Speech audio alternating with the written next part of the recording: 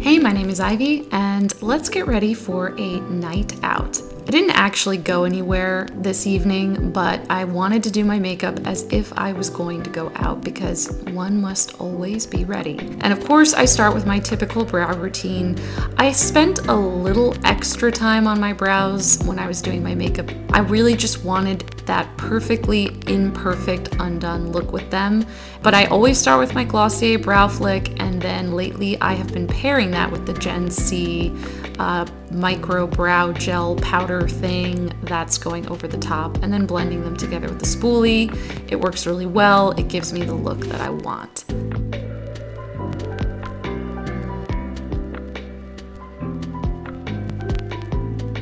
This is a secret, but soon not to be secret, skincare product that I've been using before makeup. It smells like Play-Doh, but in the best way. It makes my skin feel great. So I don't know how this happened, but I was using the Glossier Stretch Concealer all the time for a long time and then completely forgot about it, and then recently rediscovered it and rediscovered how much I like it. I like it more as an all-over base product, almost a bit more like I would use a foundation. I just kind of put it everywhere on my face and it feels really good. It gives you just a beautiful skin-like finish and it doesn't feel heavy at all. I paired that with the Make Beauty Skin Mimetic Concealer. I'm really enjoying this concealer. I love how light it is and how skin-like it is. I think I just need a slightly lighter shade. The one that I have, it works well, but I feel like I could benefit from a bit of a more of a brightening color under my eyes, and that's primarily where I use concealer, especially if I'm not dealing with any kind of hormonal acne. This time I decided to use a damp sponge just to blend it in all over my face and under my eyes, and it really does just end up feeling super natural and looking super natural.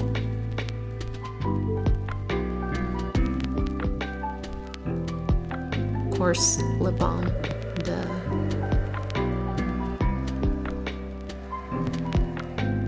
So this is the 1999 Beauty Setting Powder. They recently released this. It feels so nice to apply. I actually am really impressed with the wear time on it as well. My skin only needs one little poof and then I'm good for the rest of the day. So I kind of powder it all over my face. I use the puff first and then I go back in with a big powder brush and blend everything in together. This is the Makeup by Mario bronzer. I've been using this most days to give me just like a little bit of that bronzed look around the edges of my face. I love how seamless it is. I use it all the time.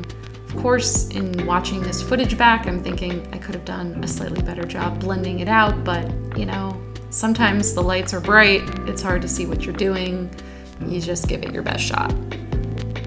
This is my Viseart mixed palette. I've taken some shades out, I've moved some shades around, but this is what I wanted to use for my mattes as I start to build this eye look. So I went in with one of those like mid-tone warm browns, and I'm just building out this sort of like shadow wing on the upper lid, and then I'm going back in with a darker brown and kind of focusing that on the outer corner to really deepen the look. So I'm just deepening up that outer corner with that darker brown shade and just steadily kind of blending and building together. So my favorite thing to do is just take time when I have time to do my eye makeup. I did the most boring thing again. I did a halo eye. I'm sorry guys, I can't stop myself from doing a halo eye. Diffusing the outer edges with a clean, probably somewhat dirty, but still relatively clean eyeshadow brush, and just kind of smoking out up towards my eyebrow. And then I'm bringing that same warm brown shade underneath my lash line as well. I really wanted this whole look to just kind of be a typical smoky, brown, warm toned look. This is the kind of thing that I would wear most nights if I was gonna go out, something that feels very me. So here, this is Lithium by Urban Decay. It is one of their Moondust shadows. It is absolutely beautiful. It is this cool toned, sparkly, silver brown that really just, you can't argue with it. It is stunning. It has those kind of celestial like sparkles in it that really just feel very, you know, ethereal as they kind of blend out over your eye. It has the most beautiful tones to it. I love the shadow, and I love bringing it into pretty much any smoky look that I'm doing. It just is absolutely beautiful. This is Terra Cosmetics Phoenix. And I was looking for an opportunity to pair warm and cool tones together. I saw this shadow from my shadows collection video that I did, and I thought this would be perfect because it has that hot orange flip to it that's just so stunning.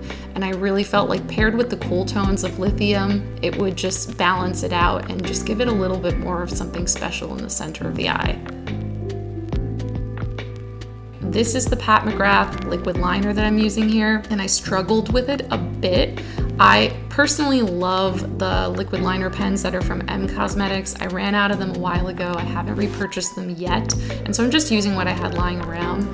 And it's not that I couldn't do a wing. I obviously could, and I did, but this just dragged a bit more and didn't, you know, it just wasn't as easy to use. And those M Cosmetics ones are so good and so easy. The brush tip ones, they're amazing. But yeah, I did a liquid line. You can see.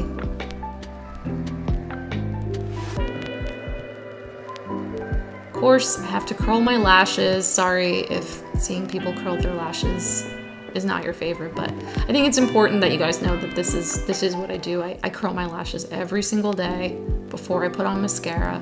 And then here I'm just using a sample size of the Tower 28 Make Waves mascara. Still my absolute favorite mascara of the moment. I cannot put it down. I just really, really enjoy how it makes my lashes look.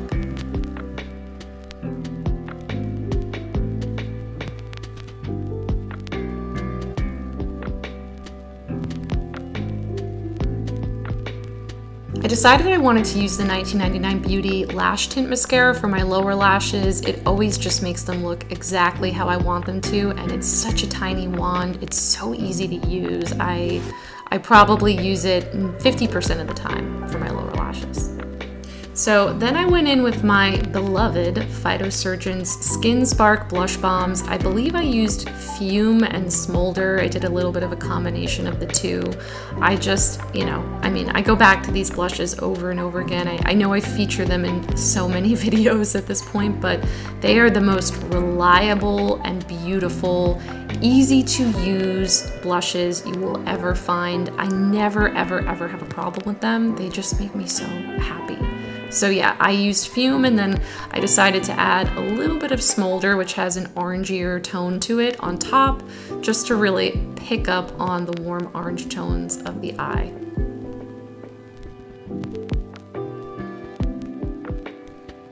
And then I wanted to just make sure that I wasn't too shiny after adding all of those balms to my face, so I'm powdering a little bit more with that 1999 Beauty powder, just in the areas that I know I'll have breakup first. Then I went in with Lustro, which is a highlighting pencil from 1999 Beauty, another favorite of mine. It's such a beautiful highlighter shade. I used it on the cheekbones here, but I've used it as an inner corner highlight before, sometimes a little bit on the tip of the nose or around the mouth. It's just perfect. And then another 1999 Beauty pencil, another favorite.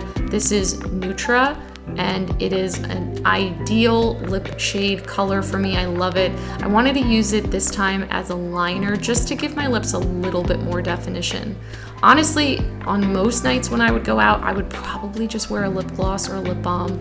I wouldn't wear a bold lip, but you know, for fun, I decided to amp it up a bit and do a bit of a liner, just again, to make my lips look and feel fuller, and then pair that with a lipstick over the top. So I used the Glossier Generation G in Fuzz. It's one of their newer shades.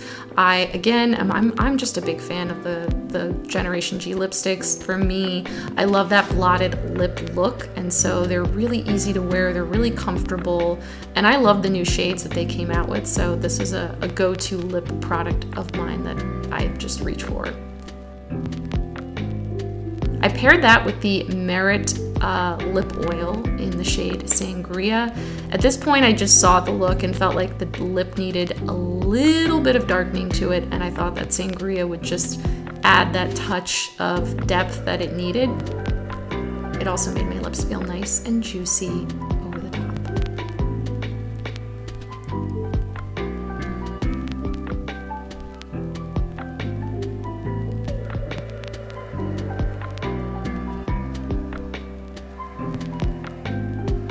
Okay, that's it. That is the whole look. And honestly, this is exactly what I would wear on a typical night out. Just a little bit of sparkle, sorry, a lot of sparkle on the eyes. A nice lip, a little blush, and you're done. Thanks for watching.